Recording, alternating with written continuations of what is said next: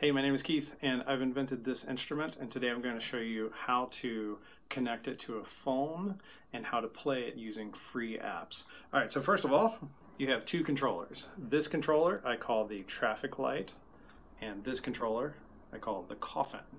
You're going to take your HDMI cables and plug those into the bottom of each controller. For most Android phones, you're going to need one more piece of hardware, which is called an OTG adapter. That allows you to go from a standard USB connector to your phone's input connector. If you have a headphone jack, that's great, because that means that you can either plug your headphones directly into your phone, or you can run a cable, like a little aux cable, from your phone to a speaker, a small speaker or an amp. If your phone does not have a headphone jack, you're probably going to want to get an adapter like this one that has an audio output but also has a data input. Some of the adapters that have audio and another little jack, that other little jack is just for charging, so you need something that has the audio but also has the little USB data sign that looks like this. Alright, so once you are hooked up to your phone, what you're going to do is download this app. It's called Fluid Synth. It's free and it sounds good and it's nice and flexible and easy to use. And then you're going to turn your glide on using the little knob at the bottom. And you'll notice on the app down at the bottom it says input port not connected. So we're going to tap the word MIDI and you can see it pops up. It says MIDI output ports. It says Group of Productions The Glide. We're going to tap on that. And now it says MIDI connection successful. First of all, here's how to hold the glide. Each controller is symmetrical, so you can hold either controller in either hand. I am right hand dominant, and so what I do is I actually hold the coffin in my right hand, I hold the traffic light in my left hand. Since I play guitar, I think of the guitar, or I think of like the strumming hand as this hand. And the way you're going to do this with the coffin, you're going to hold it like this, put your thumb on that button right there, put your index finger on the button on the top. And the motion you're going to make is like that. It's like knocking on a door or the puppet saying yes. In your left hand, you're going to put your pinky in that little curve right there. And then what I do is I lay my fingers across the three buttons. I don't use my fingertips. I lay them across like that. You still have equal access and good access to all three buttons. And then my thumb, I just lay it up top. If this doesn't feel comfortable for you yet, just put your thumb over to the side here so that you're kind of just holding it like a pole or a baseball bat or something like that. And then once you get comfortable with it, you can move your thumb up to the top where it'll do the button and it'll do the thumbstick up there. Okay, so now our glide is connected and we've got Fluid Synth up. And we're going to play our first note.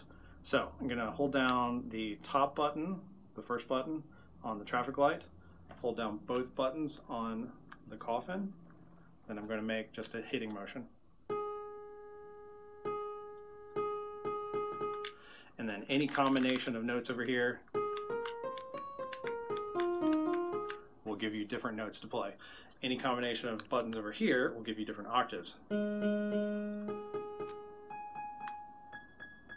Like that. All right, so that's fun and all, but let's do some actual glide stuff. I recommend two different sounds. We'll start with the ocarina. So what you're going to do is you're going to tap the top piano on channel 1, and you're going to scroll way, way, way, way down, past all the keyboard instruments, past the guitars, and then shakuhachi, whistle, and then finally ocarina. So we're going to tap on that one. All right. And so now we get this sound. But there's no actual gliding or vibrato or anything like that. So we need to do a couple things to get that going. First of all, we need to turn glide on and volume on. So to turn glide on, you hold down the top button on the traffic light, and then you're going to hit the function button. All right, now glide is on. And then you're going to hold down the middle button, and then hit that function button. And that turns volume on. You can actually do both of those things at the same time, but tutorial.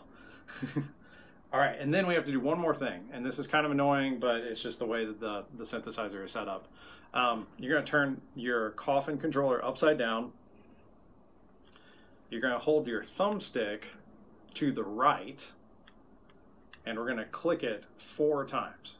1, 2, 3, 4. And so now we've got glide ready to go.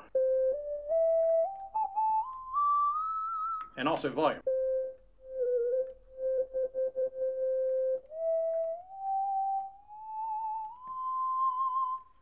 And then one other sound that I like is the saw wave. It's 2 spots down from that one, and it sounds like this.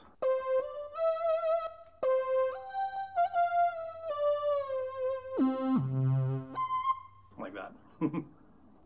Okay, now moving on to chord mode. To change into chord mode, you're going to hold down the button behind the thumbstick, and then you're going to hit that function button 1 time. All right, we're in chord mode. You can actually still play it with that saw wave sound. You're gonna...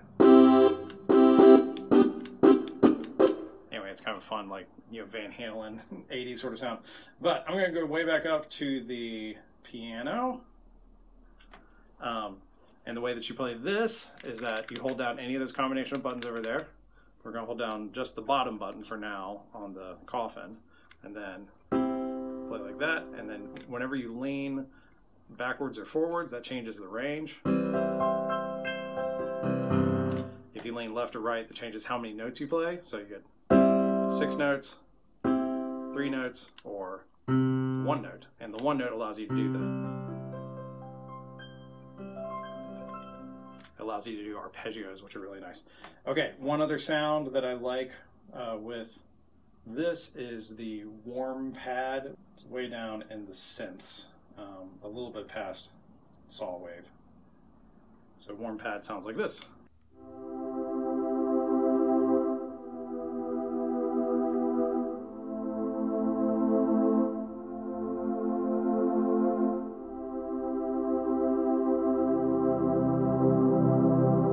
Super nice. Okay, now moving on to drum mode. So we're going to do the same thing. We're going to hold down the thumbstick and hit the function button 1 time. And we're going to go and select the top drum kit, which is, it's right after applause, gunshot. It's called drum stand 1, which I guess stands for standard. All right, and then for drums, the way this works is get your kick drum, your snare drum, and your cymbals. And so we're going to hold down just the kick drum, hold down just the bottom button over here, snare drum, and then cymbals. And the cymbals change. The cymbals change according to what angle. And then the back button behind the thumbstick is toms, and it's multiple toms. So you get...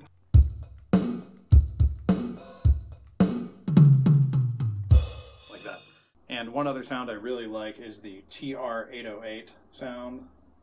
This is like that classic 80s drum machine